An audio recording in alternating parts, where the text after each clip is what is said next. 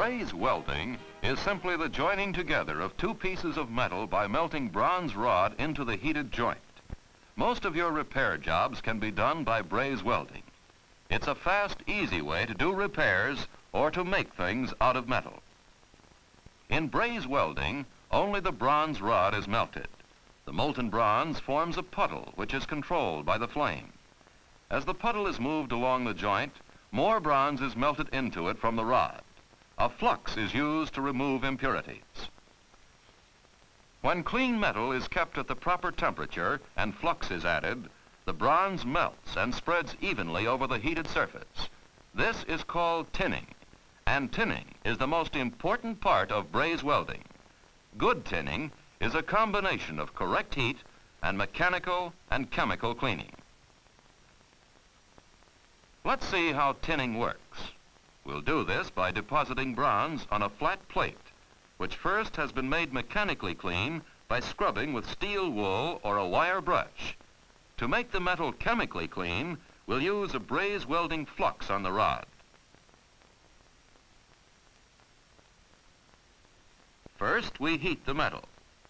When it just begins to turn red, we touch flux-dipped rod to it. See how the bronze melts and flows evenly over the heated area. We move the puddle by moving the blowpipe, heating the metal and melting the rod as we move along. Cleaning and fluxing are important to good tinning, but so is proper temperature of the base metal. Here's what happens if the rod is applied before the plate is hot enough. Notice how the bronze melts off in drops and builds up instead of spreading out. If the plate is too hot, the bronze boils and runs to the edge of the heated area.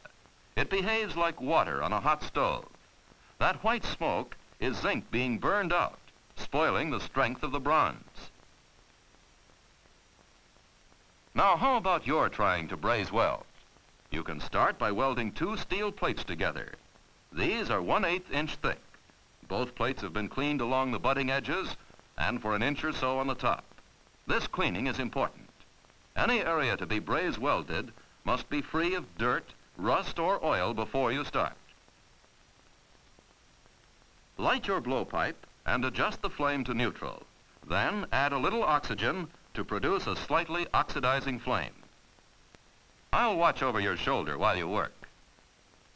First, make a tack weld at each end to hold the plates in position. Heat the metal to a dull red. Warm the end of the welding rod and dip it in flux. Touch the rod to the heated metal. It will melt and flow evenly over the surface. Now go back to the right end. Play the flame in small circles over a spot the size of a quarter. Melt the surface of the tack weld and the rod and begin moving the puddle to the left.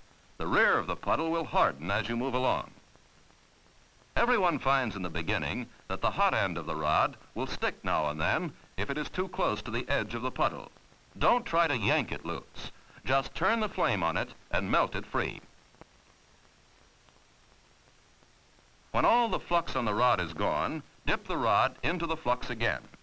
Fill in between the edges of the plates and build a bead about 1/8 inch above the surface. Spread a thin coating of bronze down in between the edges and back about 3/8 inch on each side. Point the flame along the line of weld. In this position, the flame preheats the metal ahead of the puddle. That's about all there is to it. Proper tinning is about 90% of making a good braze weld.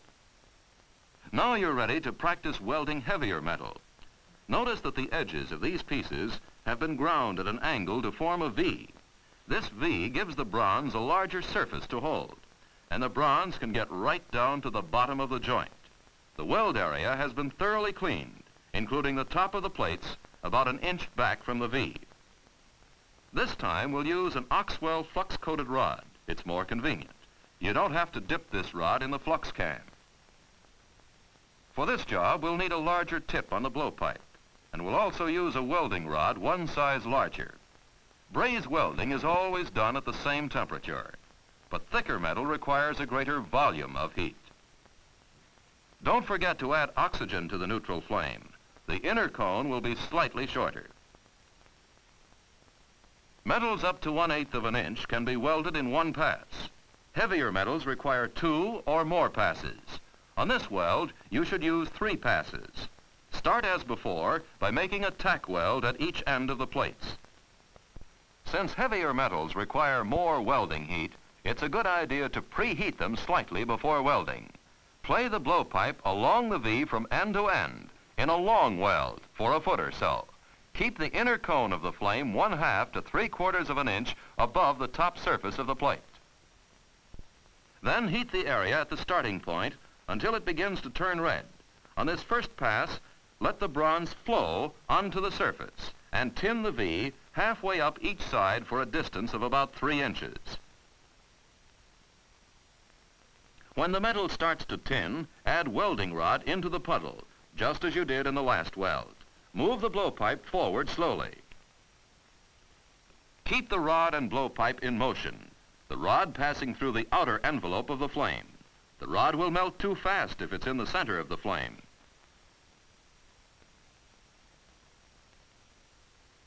In thick metal, the weld is made in layers, 1 pass for each layer. After tinning for about 3 inches, go back and make a second pass over the first one.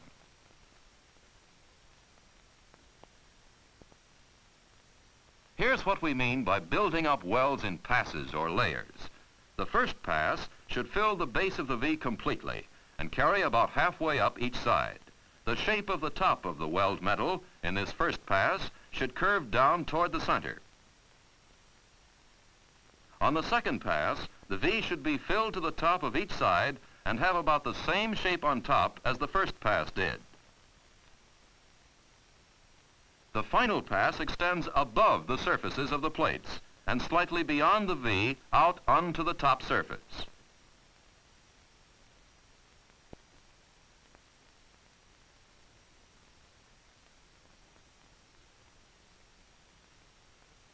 Now let's take a look through the side of the plate.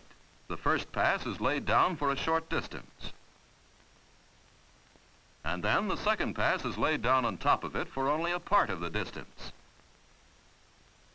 The third pass is still shorter so that we have a step effect.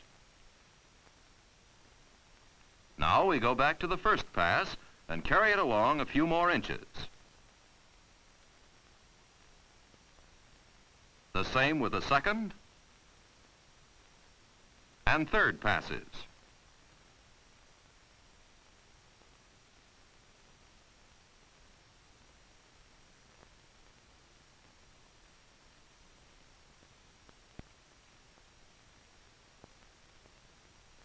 Be sure to melt the first layer as you add more bronze, so the 2 layers will be welded together. Tin the upper half of the V as you move along. Also, tin the top surfaces a little beyond the bevel on both sides. Practice to get a smooth, easy motion.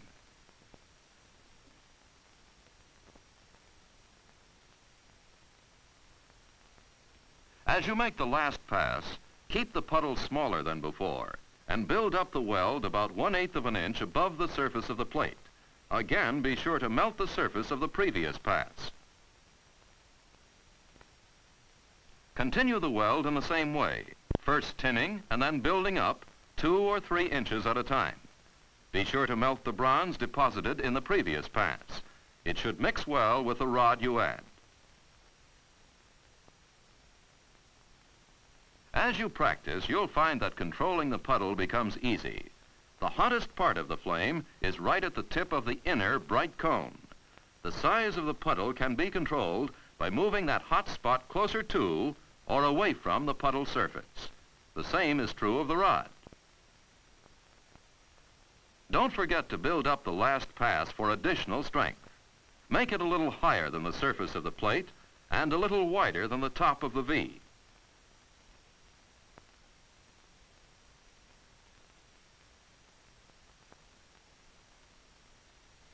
You can control the puddle better by changing the direction of the blowpipe when you reach the edge of the plate.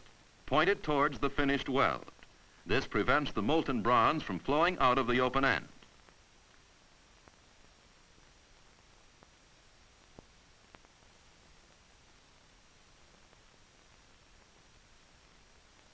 Let's clean it off with a wire brush.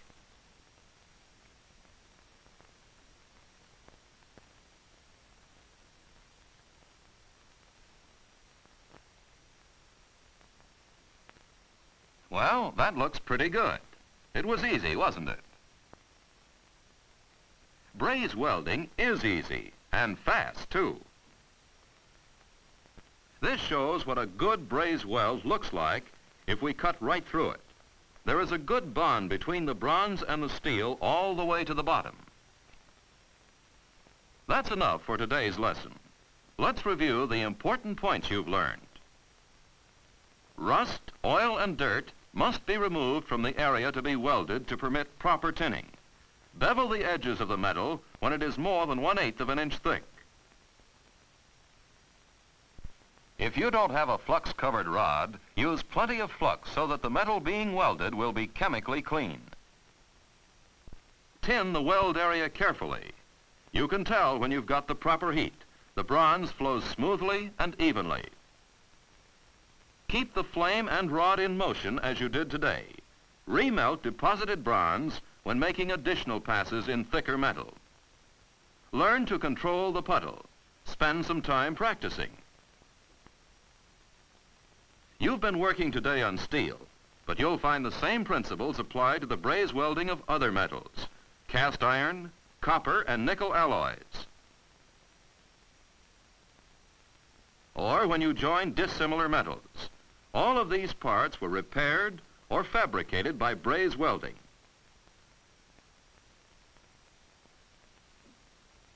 These cast iron parts were easily repaired without disturbing the quality of the base metal. This wheel had brakes in 2 spokes and 2 brakes in the rim. Now it's as good as new. When you braze weld cast iron or copper, use a welding tip 2 sizes larger than that specified in your welding tip metal thickness chart.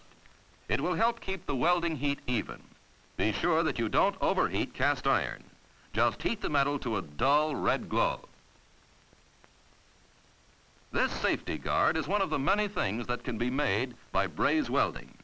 4 pieces of sheet steel were braze welded together and wire mesh tack welded to the edges of the frame.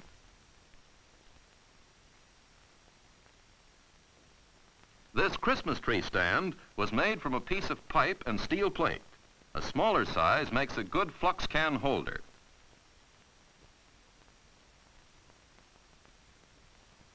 This cylinder rack was made from used pipe and 1/4-inch steel rod.